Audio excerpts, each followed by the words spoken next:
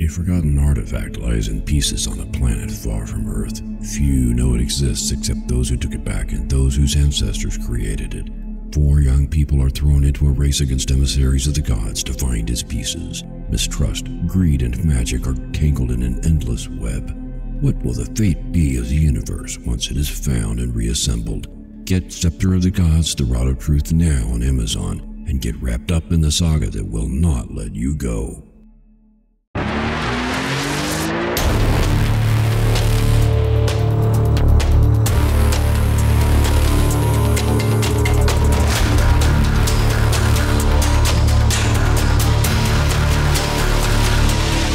Good morning and welcome to the Motivational Devotional, where we are merging motivation and spirituality to create a daily dose of confident positivity.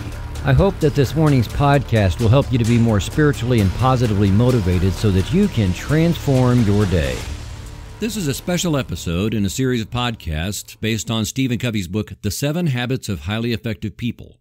For several years now, I have gone back to the habits taught in this book to prepare for the coming year and home in closer and closer to my lifelong dream and my goals so that I could more effectively achieve my goals. Year after year, we hear people joking about setting New Year's resolutions and then abandoning them by February. Personally, I don't find that very funny. I hope that your resolutions are more important to you than to give them up after only a month or two. What if you were to set 1, 2, maybe 3 at the most resolutions or goals for 2024, and then at the end of 2024, find that you nailed each one of them? You can. I set 2 goals that to me were very large. As I talk about in the Motivational Devotional, I had to change and grow to become more than I was in order to achieve those goals. As I say this now, I have done that. I changed. I grew. I achieved. Starting with the November 27, 2023 podcast and running through the New Year's Eve podcast, this series offers 35 episodes of principles, inspiration, and motivation that I use toward fulfilling my own lifelong dream. I have audacious goals for 2024, but only 3, because more than that will water down your efforts. I will achieve mine by this time next year. You can do the same, and I hope you will pursue yours with relentless intent. If you find these helpful, please go to the Motivational Devotional Facebook page and let me know. For now, let's get on with it. Do you have those mornings when you want to choose what you're going to do for the day, but there are so many things from previous days piled up that you know you will only get to the past stuff that has now become urgent? I've been a to-do list kind of a guy for a long time. I get almost depressed, though, when the to-do list starts to be my boss instead of being a tool that I use to keep myself organized. It's more frustrating when you're in an atmosphere where other people can pop into your office or catch you walking by and give you another thing that needs done, so you add it to your list, and by the end of a day, your list is longer than when you started the day, even though you were very busy all day long knocking out your tasks. What if those things other people put on your plate might be important, but not very urgent, and yet they expect you to make it your top priority? To you, it isn't all that urgent, and you just don't have the time, so you decide to do it later.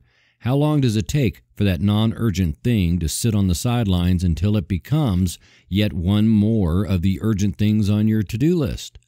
Eventually, that to-do list can be a long list of things that seem urgent, but they've been on there so long that one would have to wonder how urgent it is if it's been on there a month. Your productivity tool can become a swamp of activity that bogs you down and keeps you from being productive at all. The habit of being proactive is the first of the 7 habits of highly effective people because unless a person is proactive, none of the other habits can help a person get much done. The whole thing of being proactive is that the pro part means anticipating things well before they are urgent. I look at it like building a house. You can't design and lay out the floor plan if you're trying to nail boards together to frame up the walls and urgently trying to decide where they need to go. Being proactive means getting things done before any supplies arrive at the job site.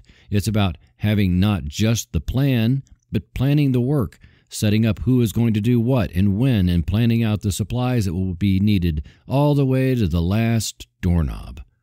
Being proactive is really hard if you come into a job where your predecessor left a ton of things undone, and before your first day, everything was already urgent. That scenario may be more common than people might like to think, but even then, a person would have to do whatever it would take to reduce the number of urgent things and transform them into things that can be addressed proactively. If you are constantly putting out fires, eventually the house will burn down.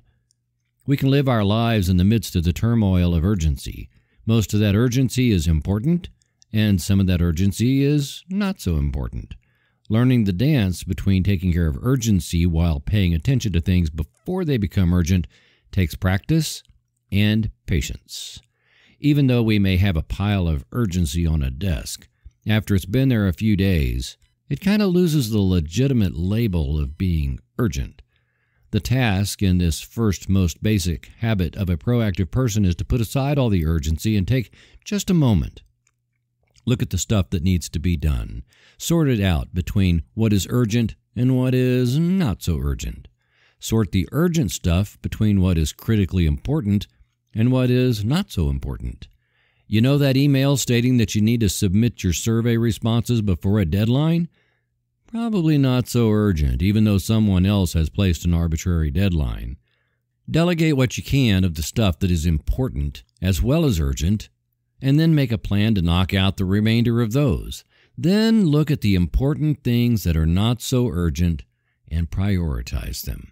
Spend a little time every day with that list and work on advanced activities that will get the important things done before they are urgent, and then you will have fewer and fewer crises and fewer urgent things to do.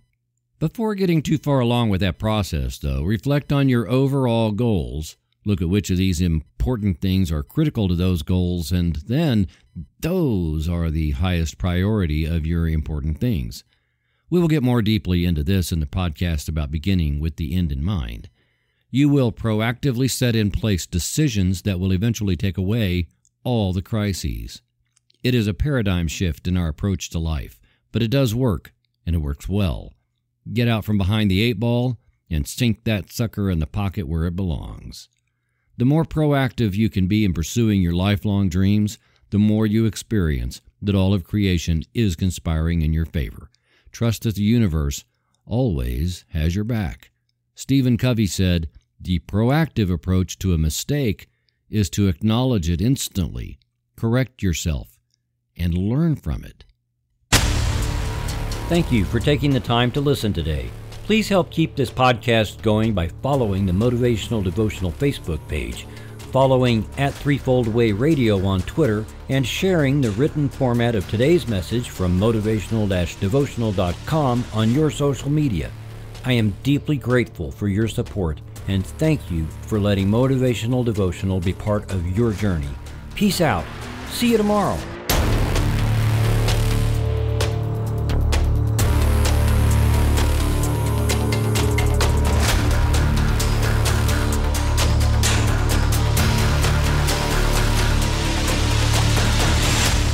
Motivational Devotional is a production of Threefold Way Radio, LLC.